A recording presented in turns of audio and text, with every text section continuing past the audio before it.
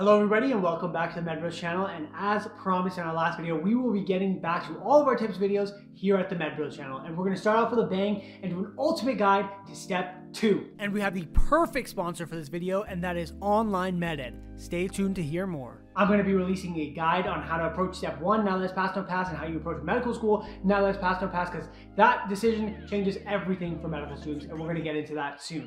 But in this video, I'm going to give you guys a lowdown on everything for step 2, because that is going to be the most important exam now for you guys. I'm telling you right now, personally, after talking to program directors and other individuals on the panel, step 2 is going to be very important. But not to worry, MedBros has your back. I've gotten so many messages from individuals that use my plan for step 1 and scoring in the 250s to even 260s. I'm super happy to get those messages. Let's do the same for step 2. Step 2 really lives up to the step name. Once you get step 1, step 2 really is the next step.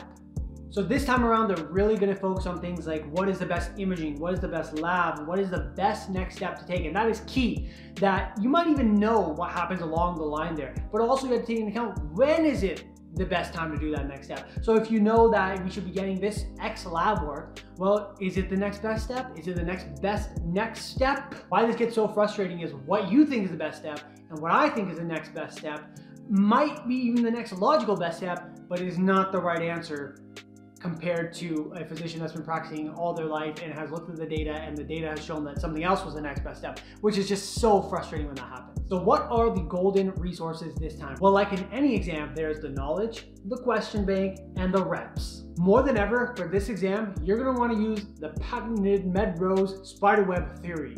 Make sure, if you guys haven't seen it, to go check out that video. Why it's so important for this particular exam is because on step 2, a lot of the reasoning you have to go through isn't following that stepwise progression of reasoning. The answers to many questions on step 2 are not concept driven. Typically, you'll get a question and you will just have to know that piece of knowledge. What is that best imaging? What is that best medication proved by research to be the next best step? So the key with an exam like this is you want to get through the material as soon as possible. You will soon find that step 2 material is not written in paragraph form. It's more guidelines, tables, guidelines. When you're going through these texts, you're going to find just tables of when is the next step to give this vaccine, or what are the hypertension guidelines, or what is the next imaging to get when they have a PE, and they're just written in these tables. Nobody can sit there and read that. That's just lame. You have to get to questions to get that information stored in your head for long term. So what if you're asking yourself, I don't have a good step 1 foundation, what do I do then? And that entails adding one more resource to your knowledge base section, and that is Online MedEd. This resource is one of the best resources to go ahead and brush up on all your clinical knowledge. It works for residents, it works for pretty much every level of medicine. Just a really concise set of videos that if you are lacking on your foundation,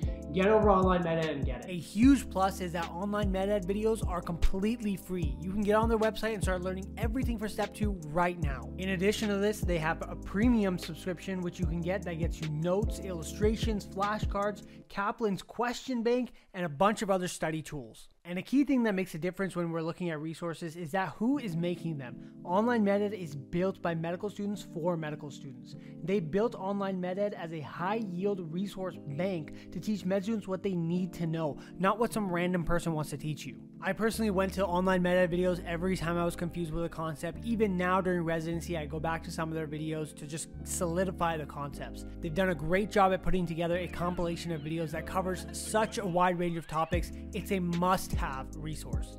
Get over to the UWorld questions and dive right into it, and use that spiderweb theory to link yourself right back to the text, to those guidelines, and get that information stored in there. I really just had to go through UWorld once, look at my marked and incorrects, and I was done with the question bank part. I was done with looking back at my materials and spiderwebbing through it, and I was off to take my test. Repeating though is the key for this exam. That's the only way you get these guidelines burned into your brain. And of course, there's always people that are going to want to go beyond.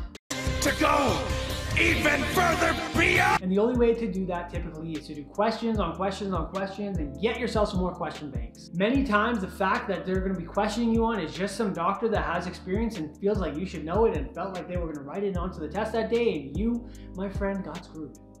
unless you saw the question somewhere. And the honest truth for these kind of exams is really to keep things simple. You want as less resources in front of you as possible. I know people that try to tackle every resource and they're doing different resources every day. Get that resource in front of you, grind it out, know it inside and out, and if you have time, you can add on additional resources.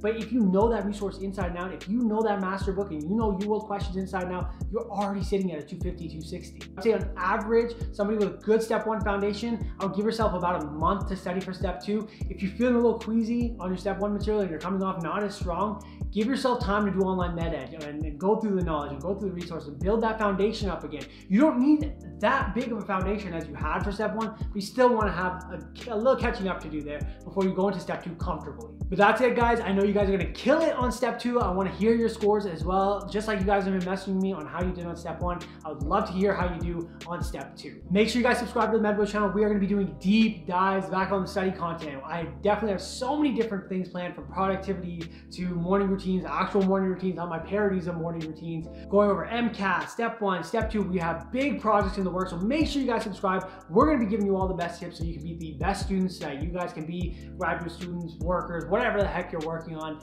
Make sure you guys subscribe, and we'll see you guys in the next one.